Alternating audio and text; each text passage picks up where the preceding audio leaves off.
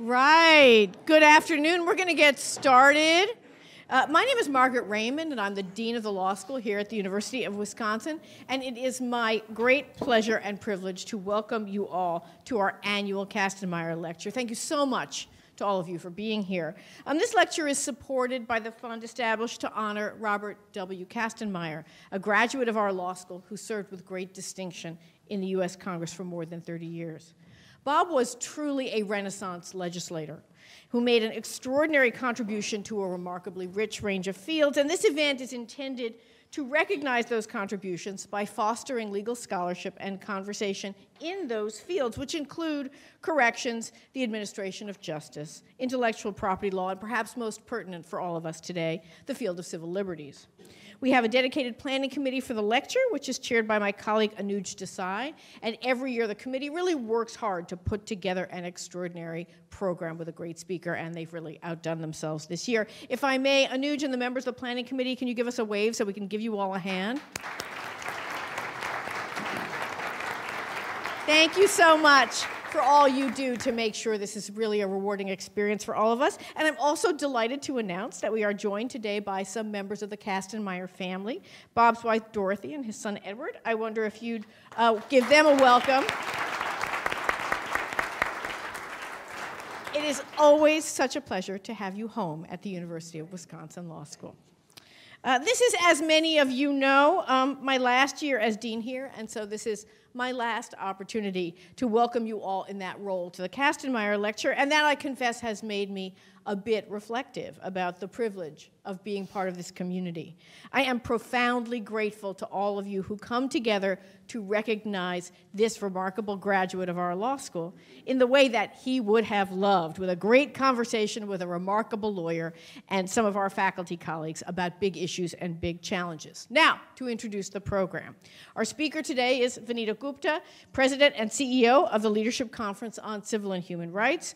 Ms. Gupta served as Acting Assistant Attorney General and head of the U.S. Department of Justice's Civil Rights Division in the Obama administration. Before that, she was Deputy Legal Director and the Director of the Center for Justice at the American Civil Liberties Union, and before that worked at the NAACP Legal Defense and Education Fund. She has a law degree from NYU, but we can still be friends.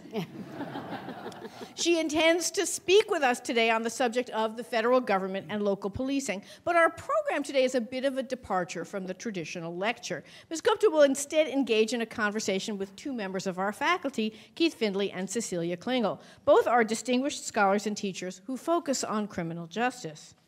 Professor Findley is a renowned scholar and teacher in the area of wrongful convictions. Particularly relevant for us this afternoon is that he recently co-chaired the Madison Police Department's Policy and Procedure Review Ad Hoc Committee.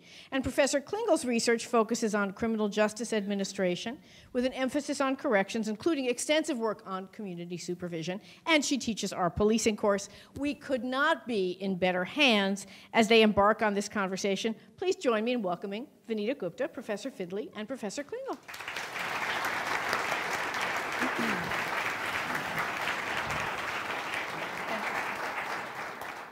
We have one more group that we want to thank at the outset, and I'm going to call them out because I see a few. Would students in the role of police in a free society please stand up for a moment?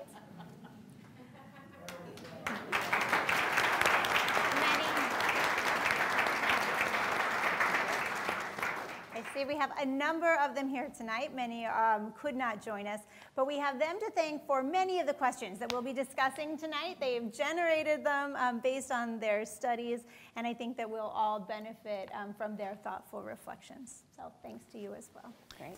And Dean Raymond, thank you for that nice introduction.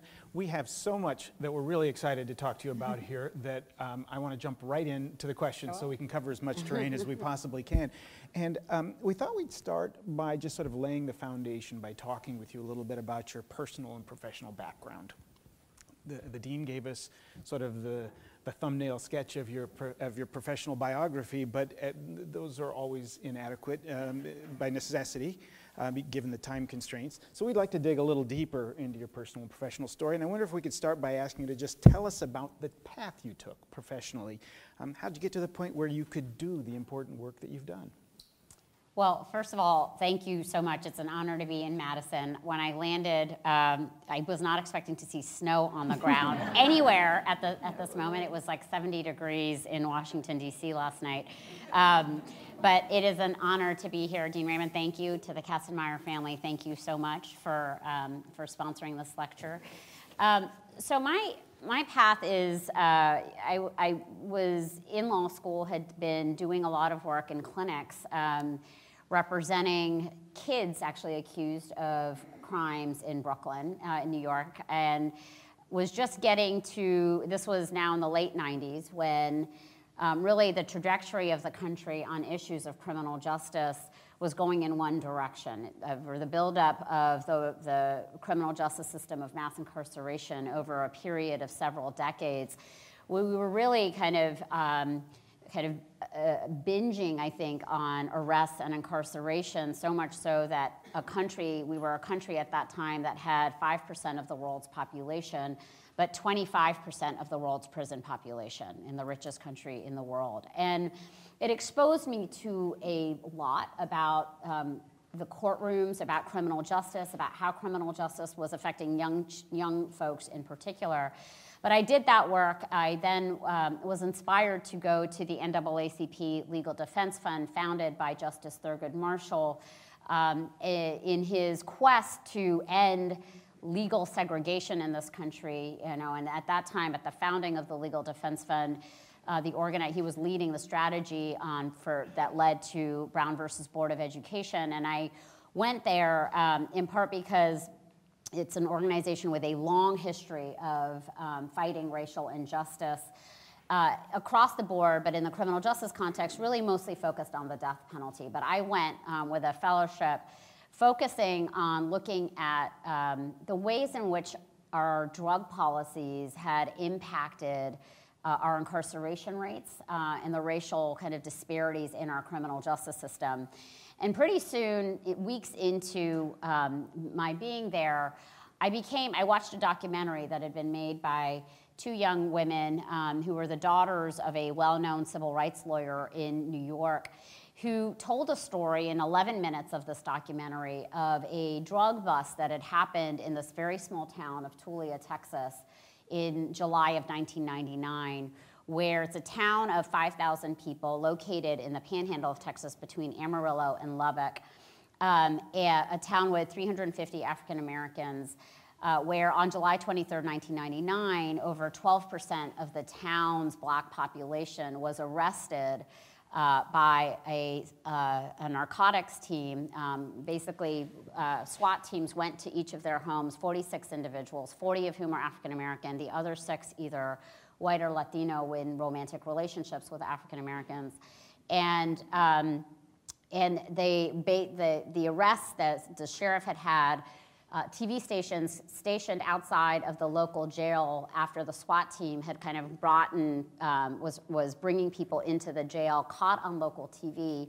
And just a couple of hours later, the local paper ran a news story that said, Tulia streets cleared of garbage, and named all 46 individuals with their addresses and locations and their charges. And I saw this documentary. It turns out, and I fast forward because I'm not going into my personal story. I will, but I'm telling this story. I'm telling this story for a reason, because it explains everything else that I did after. And so I learned about this case. The documentary was made a full 2 years after the sting had taken place, and was telling the story of the fact that people initially of the 46 started to try to go to trial to establish their innocence, and the first 7 went to trial. And in very quick order, all had been accused of between 1 and 4 grams of sales of powder cocaine, very small, low-level amounts.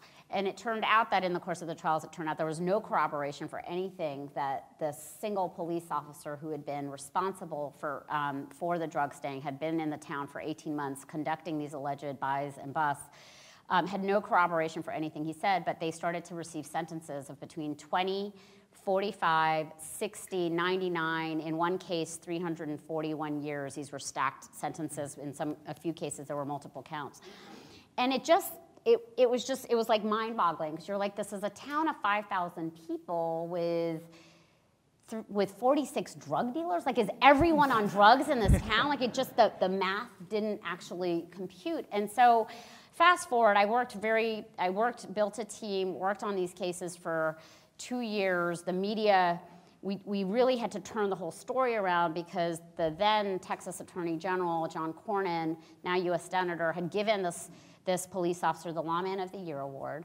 It turned out that he had himself been arrested for theft and abuse of official capacity while he was on the job, that he had used the N-word pervasively in this town, and that he had been supported by funding all the way up to the Justice Department in Washington to conduct this drug sting. It was one of many around the country.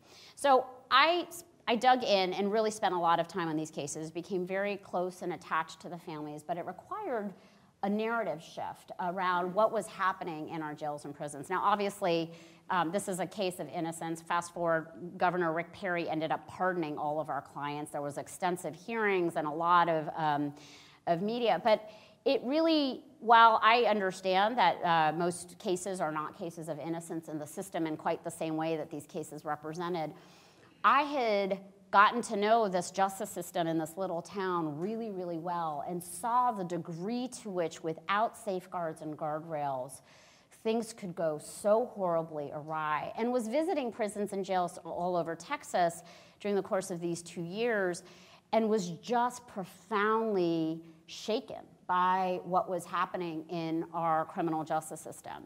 And so I did this work for several years. I went to the ACLU really because I wanted to change the laws. I understood the power of litigation. But for me, I thought, well, we had this huge victory in Tulia. This was really the tip of the iceberg in terms of what was happening in our criminal justice system. And I wanted to help change these laws. And around 2008, I felt kind of a softening in conversations with people who were unlikely allies. So I remember having conversations with Grover Norquist about the war on drugs and what was happening in the criminal justice system. There were these alliances that were beginning to form between the left and the right around agreements that perhaps our system has just it's ineffective. It has devastated communities of color, and that there needed to be a new way of thinking. Some folks were brought into this for money reasons, other people for moral reasons and racial justice reasons, but there was this ability to build some alliances. And so I worked very deeply on doing that work, and then lo and behold, one day, get a call from Attorney General Eric Holder's office. And you can imagine my surprise, because I had spent my whole life suing the government, that they wanted me to join. Now, I got this call just 2 weeks after Michael Brown had been killed in Ferguson. And it was an interesting choice for the Attorney General and the President to make, to ask me to head up the Civil Rights Division. I obviously had done a lot of work in criminal justice and policing up until that point. But I was really acutely aware that at that time, folks were so much in their corners on policing, and that this issue was so polarizing in 2014. And we're going to obviously talk about this.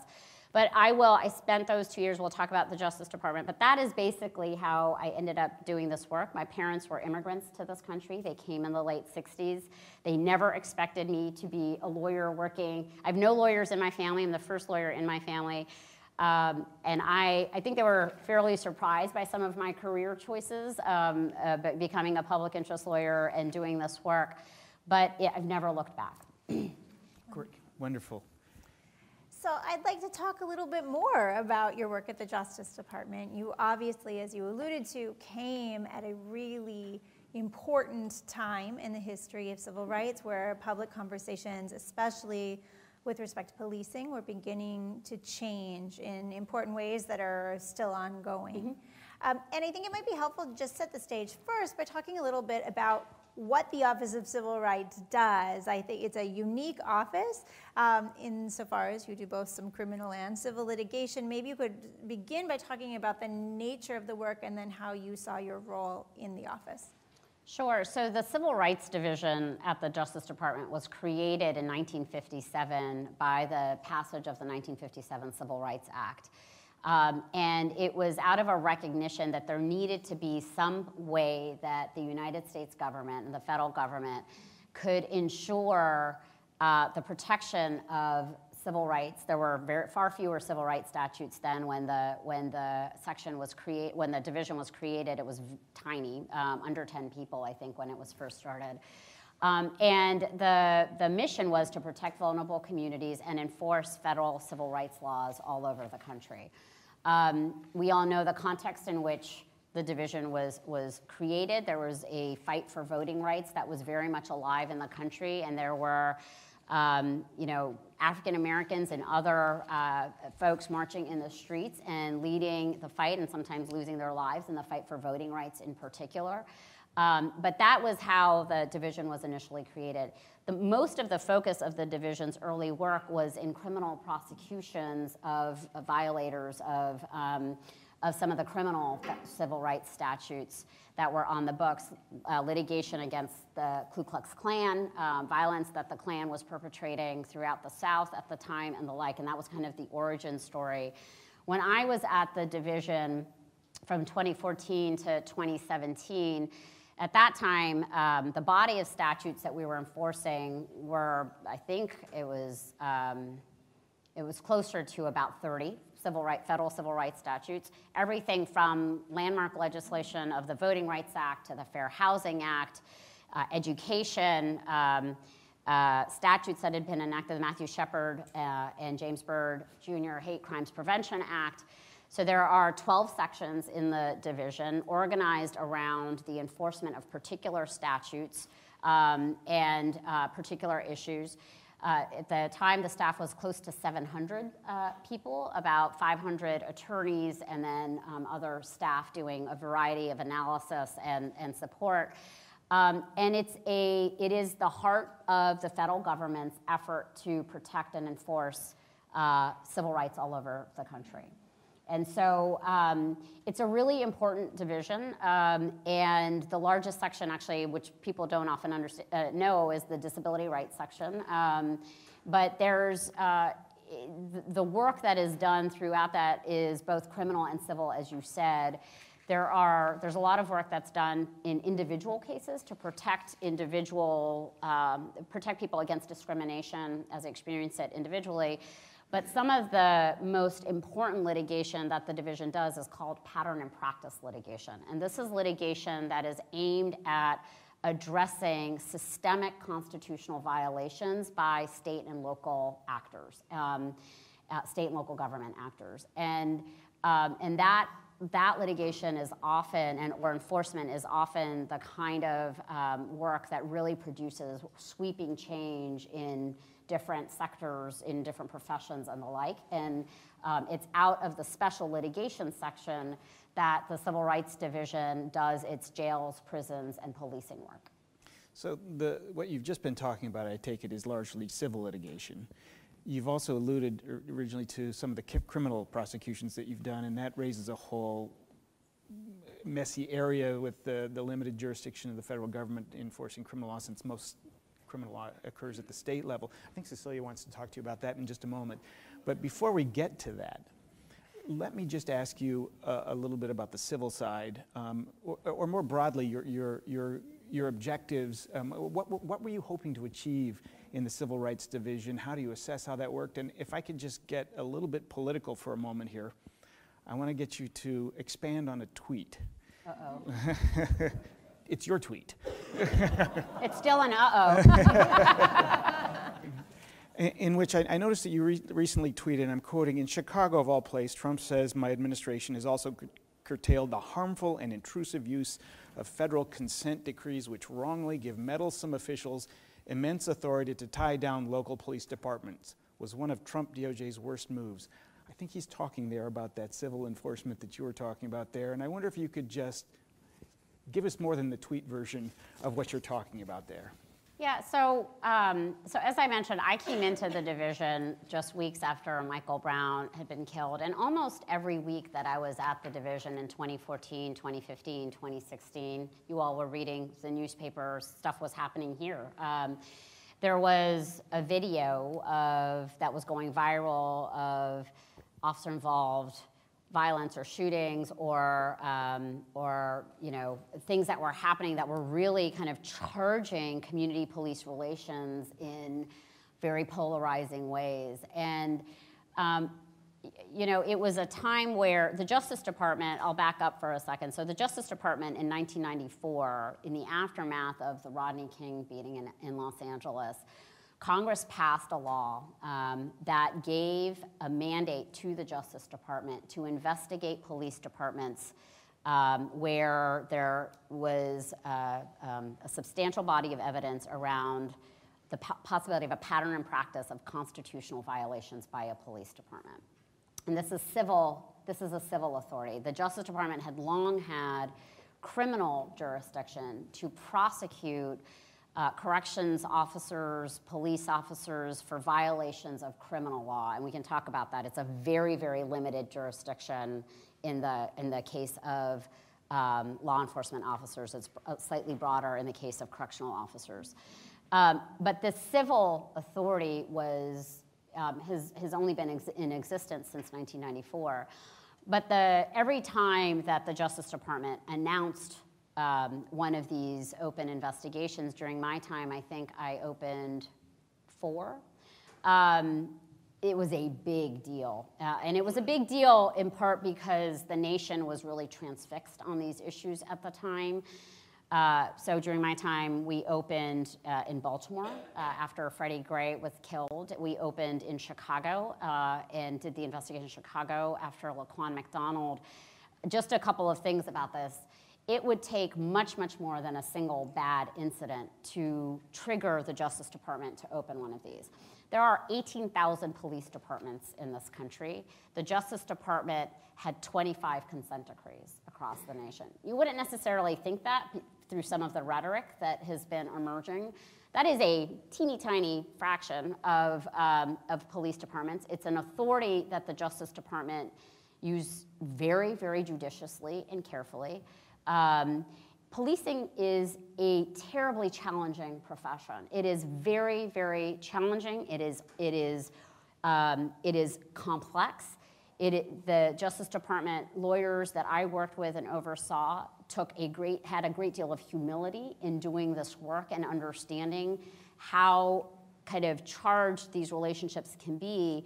But we went into police departments to do these investigations where there was substantial body of evidence accumulated over sometimes years of constitutional violations at a more systemic level, not just at an individual level. So both in Chicago, I think we had been asked to go to investigate the Chicago Police Department for over 15 years before we opened when we did in 2016. Baltimore was very similar. And in Ferguson, we oversaw the investigation of the Ferguson Police Department. So what the Justice Department would do, and this is just to demystify it a little bit, is we would have to have grounds to open an investigation and make sure that we had no prejudgments made. And oftentimes would spend close to a year, have a team of investigators and lawyers working very heavily in that police department, interviewing not only community leaders, and sometimes hundreds and hundreds of them, but also hundreds of police officers who, frankly, were often done a gross disservice by the lack of resources, by the lack of accountability systems that were applied consistently, by the lack of officer wellness and safety programs, but also looking at use of force, discriminatory policing, stop searches and arrests, looking at things like training and supervision. And we would do this and then issue findings. And if there were findings made that there indeed was a pattern and practice of systemic violations, we would then enter into a negotiation with the city to try to settle these cases with the city and create then an agreement, a consent decree that would be filed with a federal court, so that the politics, so regardless of administration, the federal court would then oversee the implementation of a consent decree. And in policing, just like any other institution, reform never happens overnight. It can take years. There are stages of the process.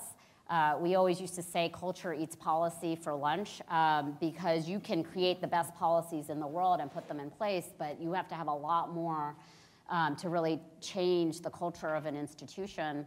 And so that is like to just explain what this is and what it is, and a lot of people don't really understand what that process is.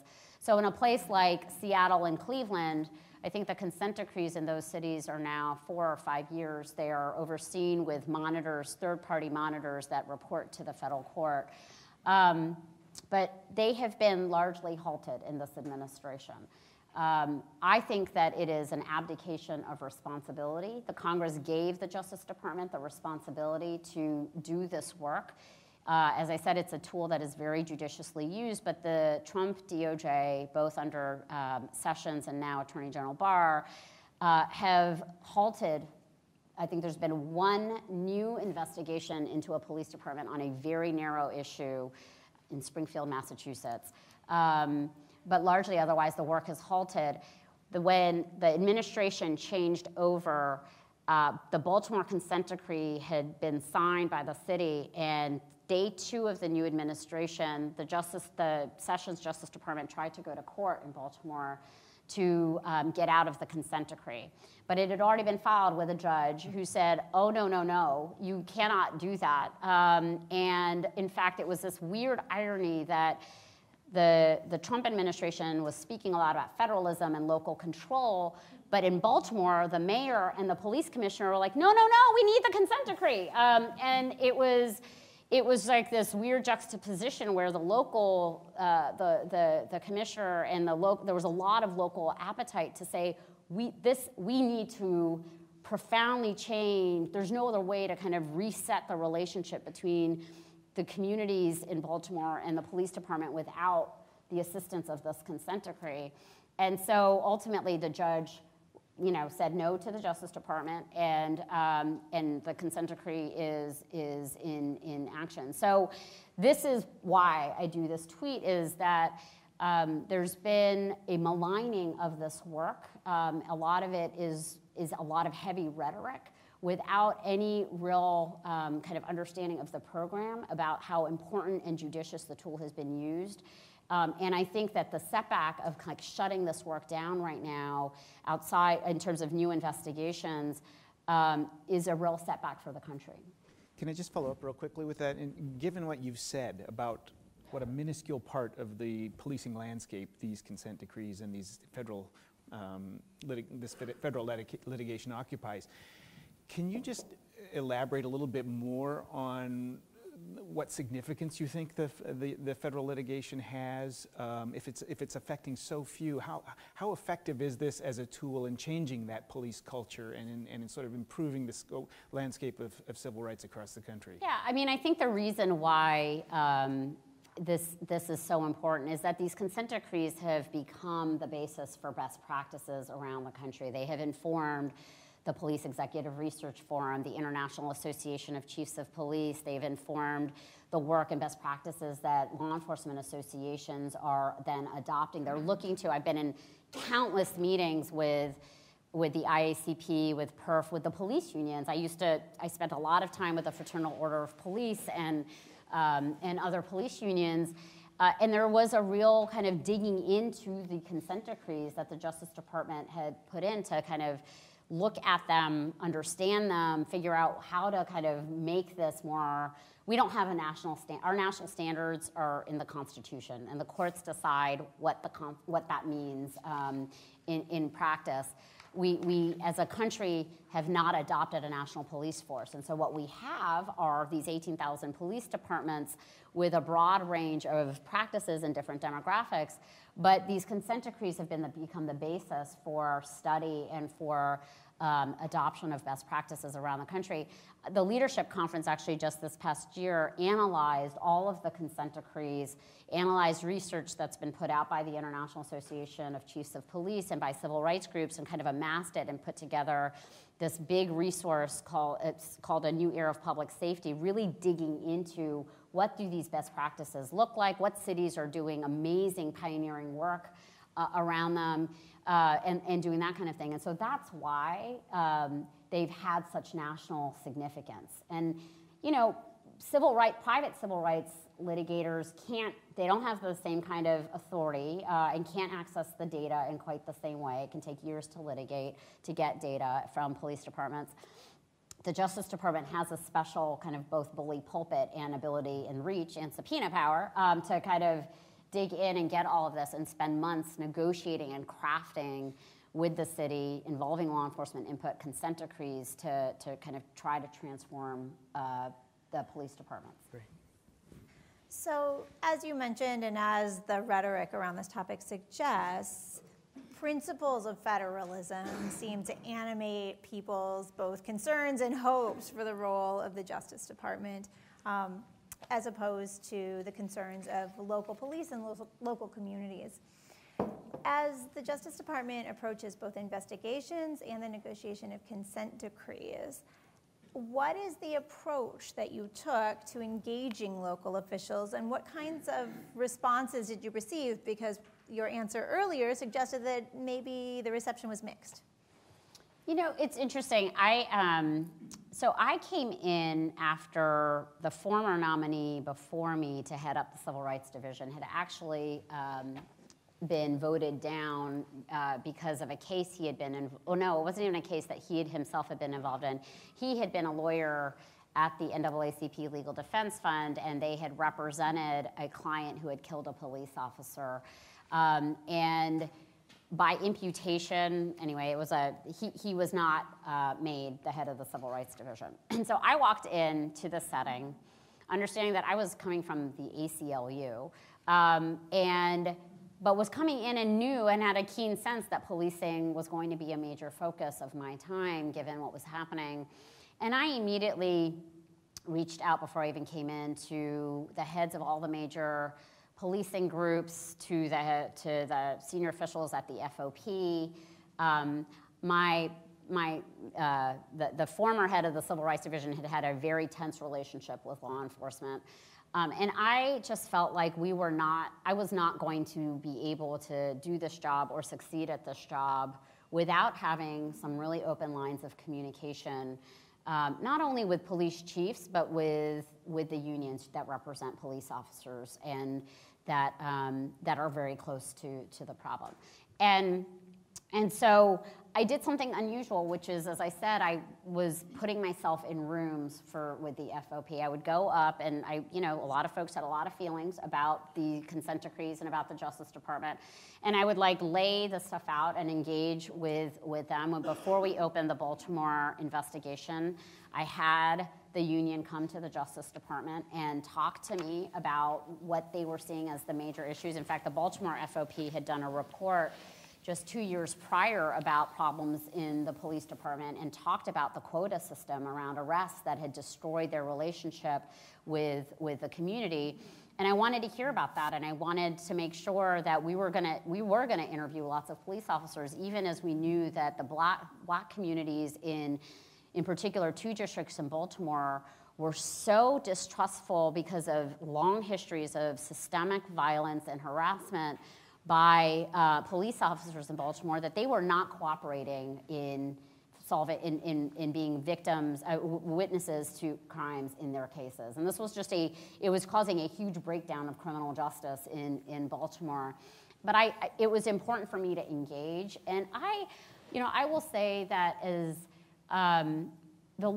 that engagement, well, it wasn't even that the relationship was mixed. These issues were really tense, but the ability to have that line of communication continuously throughout my tenure with law enforcement. Obviously, there were days where in the morning I would speak to mothers who had lost their sons to police violence in a city. Let's say, I remember this in San Francisco, spending the morning with 4 mothers who had lost their sons to police officer-involved shootings, and in the afternoon spending time with San Francisco police officers who were telling me about how they were experiencing kind of the moment and the climate, and it was like 2 totally different languages.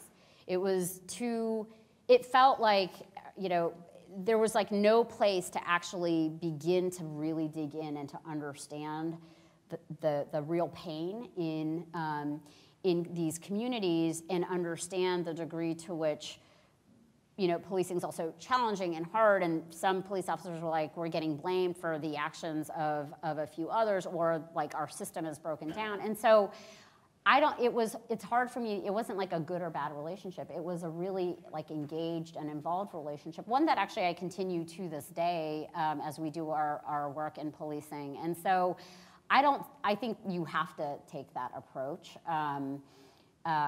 And you have to be able to we have to be able to really, this is why the local work to me is the most important. The federal government is not going to solve problems in policing. The federal government has, reach into just a few, but the work that happens in local communities, regardless of where the Justice Department is or isn't, and right now it isn't, it means that it's up to local advocates, people who care in Madison, Wisconsin, with the chief and with the chief's kind of team, to have those places to actually engage. It's why I think it's really important that there's infrastructure that is built in local communities that allow for the community in a more kind of structural way, engage with police departments on policies, on priorities, on, and sometimes those are community oversight boards. Those can be, there are a lot of different names that are given to this, but that ability to do this work at the local level, to me, is the most important and the most profound. And what worries me is I do think that in the Obama administration there were federal dollars being put to this and to support that work, collaborative work on the local level, because the COPS office in the Justice Department supports a lot of the collaborative work that happens. That has all receded, and the pressure is not there for local police departments to do this. They get enormous amounts of federal funding, and that pressure is not being put on by the Justice Department. So it's up to local leaders to really make that happen, both in law enforcement and in the community. Maybe this would be a good time, and I think you might want to jump in on this, to talk a little bit about the limited ability to bring federal criminal actions. DOJ often declines to prosecute. And I suspect a lot of it has to do with the nature of the federal criminal statutes, and I wonder if you could just talk about that. Yeah, so I had to close some cases that were incredibly highly charged in my time at the Justice Department. And can I just interrupt and ask you as a preface to this, if you could sort of describe the kinds of things that you're looking at for federal prosecution? Well, sure. So the federal government has one statute that Congress passed. It's Section 242. It was a very long time ago, requiring the highest level of intent that is required by criminal law. So it requires being able to establish that a police officer set out with the intent to violate a person's constitutional rights and did so knowingly and willfully. So that is, it's kind of legally wonky, but that means that cases where a police officer may have acted recklessly or negligently will not meet the bar. It requires it's in a subjective intent standard of willfulness.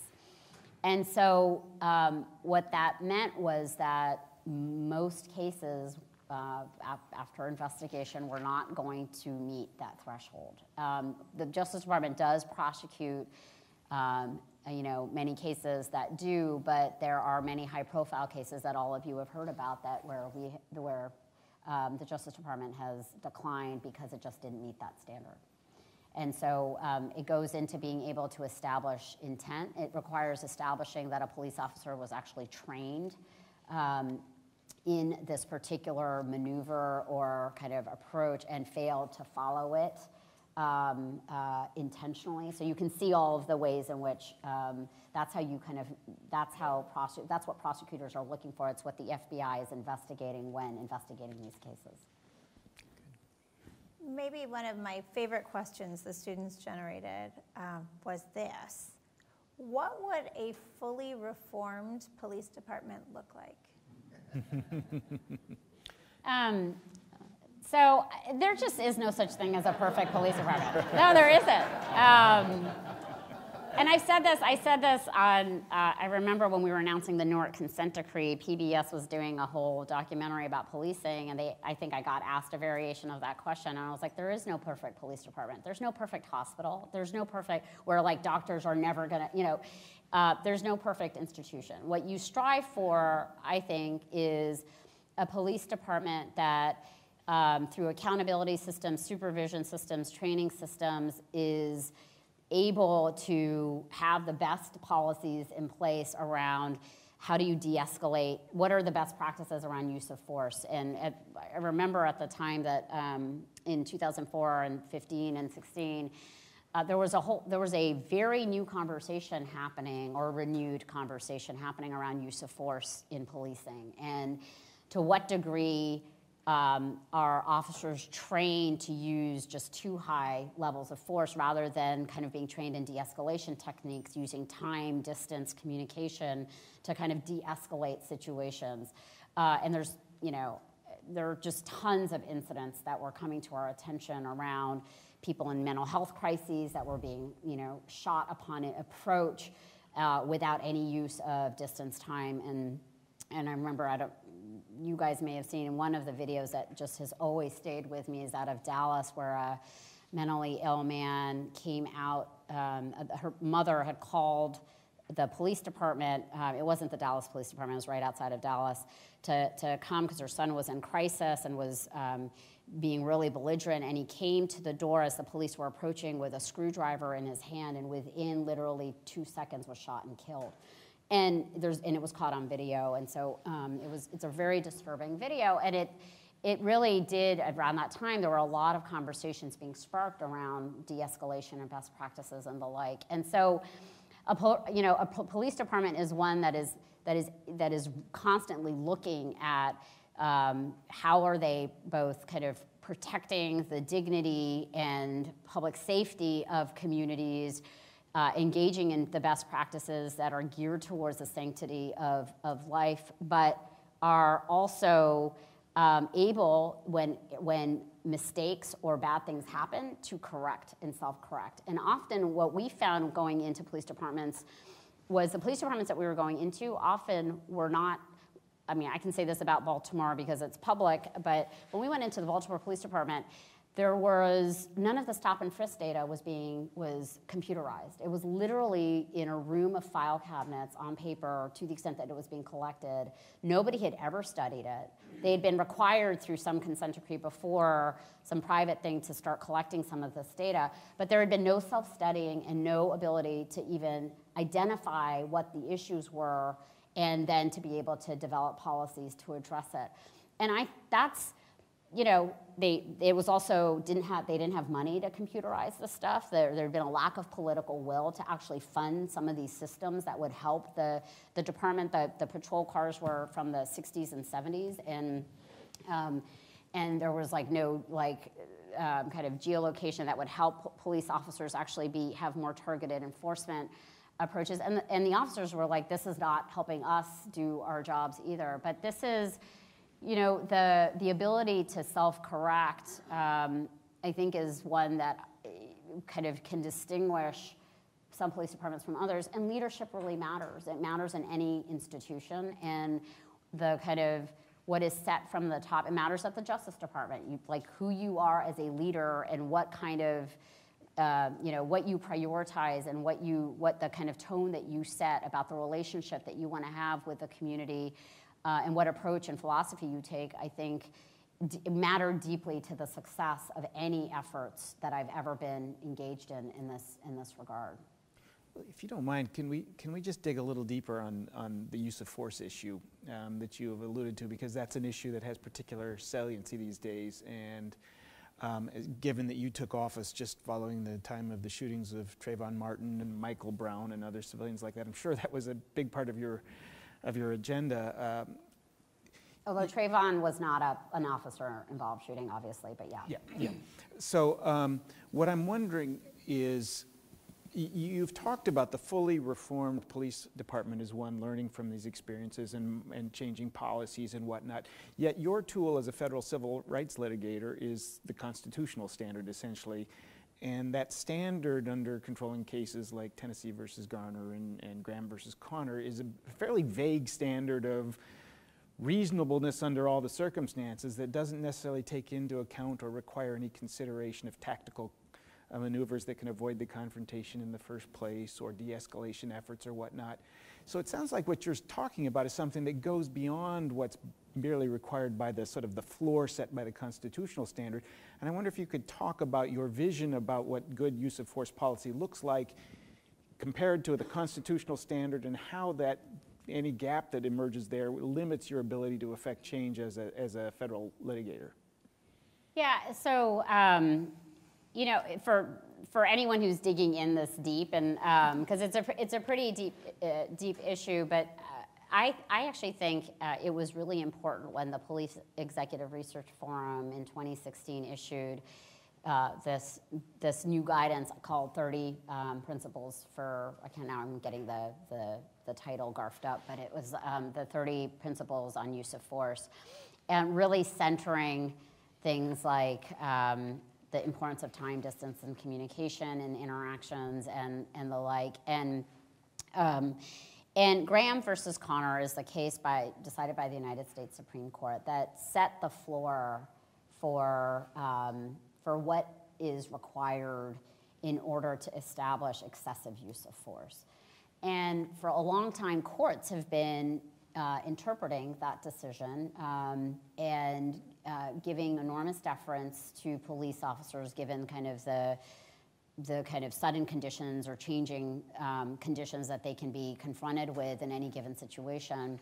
But what the conversation in 2015 and 2016 was, and I think in some places it is ongoing very much today, is that Graham versus Connor was not the ceiling of what should be accepted, and that police departments should be striving to engage policies that kind of go beyond the Graham versus Connor standard to save lives where they can, to ensure things like medical aid is given immediately upon a shooting, for instance, or that there are some basic precepts that were in this 30 Principles guide that some of them came out of consent decrees, and that now the consent decrees that in Chicago and Baltimore, or the Baltimore consent decree, really reflects.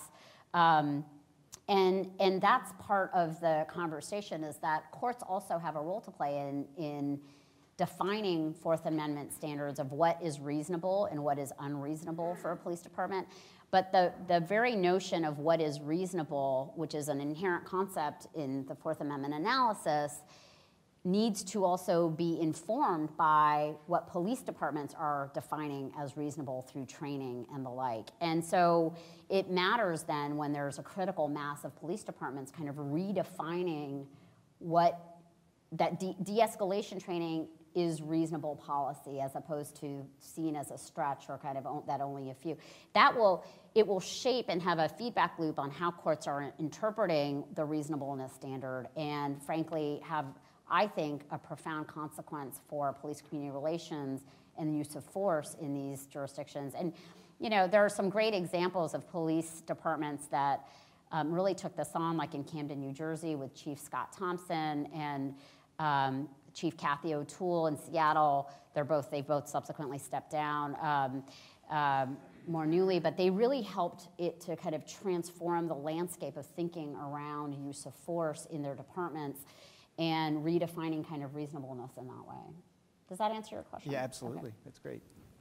You've talked about the importance of culture in policing as well as policy.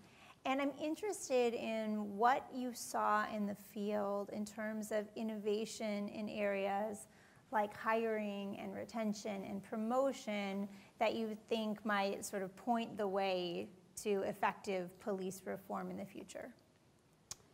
I've been hearing about the fact that in a lot of places right now there's been a recruitment problem in policing, and I remember this was like the worst week of my tenure at the Justice Department. It was the July 4th week of 2016 when 5 police officers were killed in Dallas.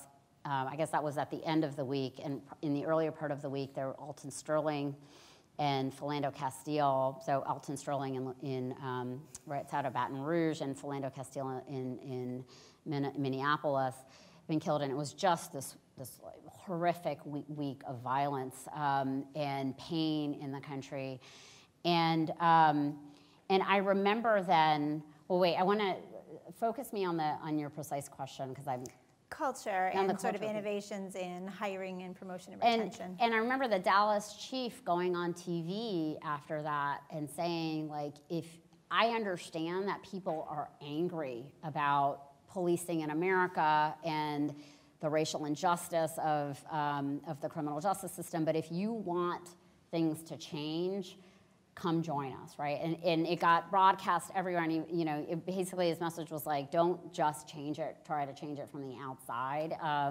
Certainly, don't do what happened in Dallas, but like you've got to join us and come on the inside.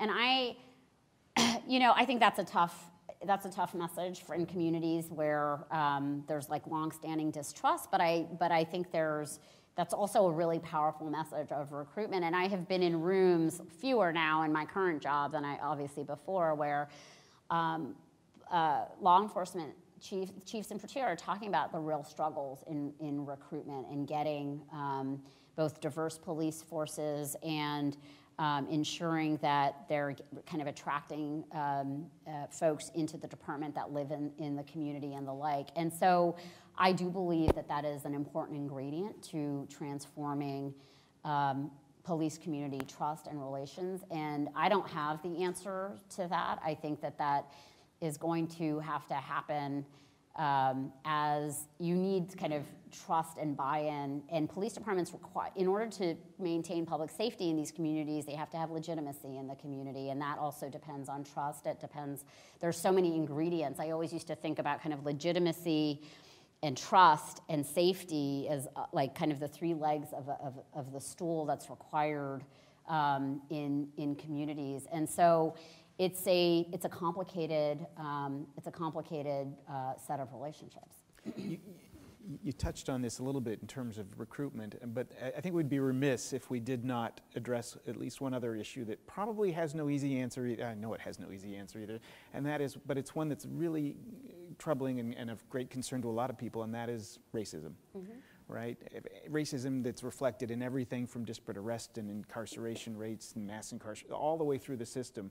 And that's one of the things the students were concerned about and asked about also, and is, what can we do about that? What can we do about racism? Okay, so does anyone else want to answer that question? And if you have the answer, like, you come sit in this chair. So. It sort of follows in the same realm as, what's the perfect police department? Yeah, yeah. Well, look, I think we have to start with just acknowledge racism and name it as something. We have to understand that racism has infected our criminal justice system from the inception or founding of this country, that we had black codes and Jim Crow, and that law enforcement was seen as enforcing these unjust laws. And I remember in my time when Jim Comey, when he was FBI director, and not everything that's happened subsequently, gave a really poignant speech about race and policing and kind of the history of distrust. Commissioner Bratton has been really poignant on this too, the former NYPD commissioner, about recognizing and acknowledging that history, that racism has had a very profound role in shaping, both the role of law enforcement in communities, the laws that law enforcement was enforcing, and the like. And I think we struggle to identify and to name it and to accept it as real. And it's part of why in communities that are experiencing, in black communities and brown communities that are experiencing a very particular form of policing that we know white communities do not experience, breaking that down and understanding how to kind of overcome that, I don't think there's an easy answer to it, but I certainly don't think you can ignore it and you can't deny it. And so, yeah. I'm sorry. No. Were there any particular tools that you sought to implement, though, to try to address these problems? Yeah, I mean, to me, everything that we're doing at the Civil Rights Division, it's not just about policing, it's about understanding that in a place like Baltimore, the kind of systemic disinvestment of public schools and transportation and housing, lead-infested housing supply in Baltimore, also had a profound role in shaping racism and racial disparities in Baltimore. And in some ways, the kind of policing issues were like the tip of the spear, given the long-standing structural inequalities in these communities around these issues. And so, so we were working on those issues as well, and we were working on the ways in which law enforcement communities were interacting in these jurisdictions. And I think you have to kind of you have to do all of it. And there isn't, I mean, if we had the silver bullet, we wouldn't be where we are today, of course. But we have to understand that none of these phenomena is taking place in its own vacuum. We also have to acknowledge that there has been a very distinct narrative of black men as criminals and the kind of criminalization of black and brown communities that I think in some ways right now is getting worse. It's getting more expansive to immigrant communities as well. That narrative, and Brian Stevenson talks much more eloquently about this than I could ever, but this narrative that has really kind of pervaded our culture in ways that we don't even recognize is something that we have to contend with. And we have to understand that that is why you can have a country that tolerates the kinds of arrest and incarceration policies that we have. I did a report when I was at the ACLU documenting the thousands of people that have life without parole sentences, meaning that they will never see the day of light ever again for nonviolent drug offenses. And there is no other country that is incarcerating people at the ages of 17 for a nonviolent drug offense and keeping them in prison for the rest of their lives. And almost bar none, they are black or brown men and women. And it is something that, when President Obama initiated the Clemency Initiative, it was an effort to really reach that population, and despite that effort and despite some sentencing reform, there remain many, many people in states and in the federal prisons that are sitting on these life without parole because we decided to discard a segment of our communities into these prisons and jails. And it isn't to say that we don't have to deal with real public safety and crime in our communities, but the degree to which we have been willing to write off certain parts of our communities in our midst through over-incarceration and through an addiction to incarceration as the tool to address problems around school discipline or immigration. We've kind of relied on the criminal justice system to be the answer to very complex social problems and told police, by the way, to deal with it and not given them the resources to kind of, why are they the first responders to people in mental illness crises everywhere? And there are police departments now that have really transformed that and are working much more closely with the healthcare, with mental health providers in cities like Cleveland and Seattle now. But this is part of the entrenched issues around racism that we have to contend with, and it's why I've been gratified that since the Tulia cases that I described, when it felt impossible to imagine a world in which you would have candidates at the presidential level kind of trying to outdo themselves, trying to show that they are greater reformers than the other. We have traveled a great distance in this country. There really is much more of a it's like the only bipartisan issue around right now is criminal justice reform at the state and federal level, but it is out of this recognition that we went too far, and we have not kind of engaged in the level of transformative reform that we would yet need to see I think, to be at more humane levels. But it's something that has, like, we are in the middle of this change, and we will see where it takes us. We are experiencing historic lows in crime, despite now finally a lowering of crime rates around and incarceration rates around the country, which really, I think, disentangle crime from incarceration in important ways. But this is going to take a lot of work. It took us 40 years, 50 years to kind of have this build up to get to the place where we had the levels of incarceration that we did. So change isn't going to happen overnight, but we have to employ different strategies. And I think in the opioid crisis, you're seeing kind of a different set, a more public health frame being brought to a really kind of significant crisis in this country. There are all kinds of reasons why people are suggesting they're using a different frame, but I think it's important that, and one of them being race, and it lets it, and kind of who is most impacted by this, but the public health approach, I think, is one that is incurring more and more kind of interest by stakeholders and by communities. So as time runs short, we want to end on hopefully a hopeful note. So you've seen lots of departments, and usually, as you mentioned, the feds only get involved when there are deep problems. But I imagine you may also have seen some successes. What have you seen that seems to explain the success or transformation of departments that are ready for change and ready for reform? Yeah, I think it really is about a commitment to kind of justice at the local level, and it's where there are individual local leaders on all sides of this issue willing to do the hard work, to come together and have the really hard conversations, to look at different policies, to enact them, to understand that change isn't going to happen overnight. And you are seeing this all over the country. I happily, regardless of kind of what's happening in Washington, I hear examples, of departments around the country that have really transformed their practices and it's resulted in transformed relationships around public safety in communities. I think the community has to play a greater role in defining public safety and what public safety needs to look like in their